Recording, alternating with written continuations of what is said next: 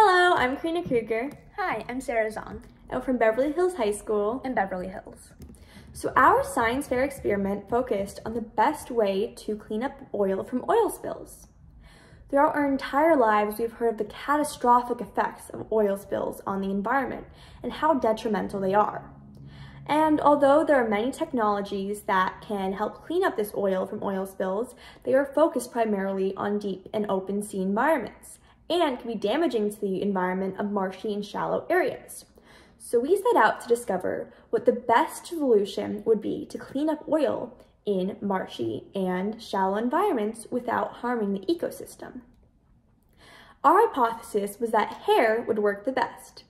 It's long and fibrous and can attract, trap, and disperse many liquids. So for our experiment, we set up 10 large plastic bins, 9 for the materials we wanted to test and 1 for the control. In those bins, we put 8 cups of marsh water that we collected ourselves and 1 cup of oil. Then we stuffed our materials into cheesecloths, tied them, and put them into the environment to allow them to absorb oil.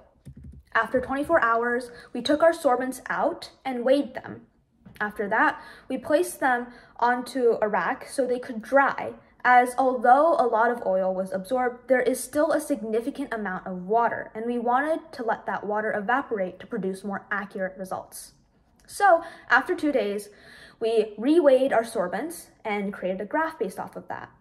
Our second form of measurement was actually measuring the depth of the oil in the environment, and we also created a graph based off of that. So our second method of measurement, looking at the height of the oil left in the environment, showed that polyester by far did the best. 95% of the oil left in the environment was absorbed. And because we were checking up on it regularly, we saw over time that in about an hour, it looked as if all the oil had been absorbed. So polyester not only absorbed a lot of the oil, but absorbed it very, very quickly. Cheesecloth and shredded bark, although did not have as good of results as polyester did very well. Hair, which we thought to be the best sorbent and believed it would work the best, did very poorly and did not absorb half as much oil as we expected.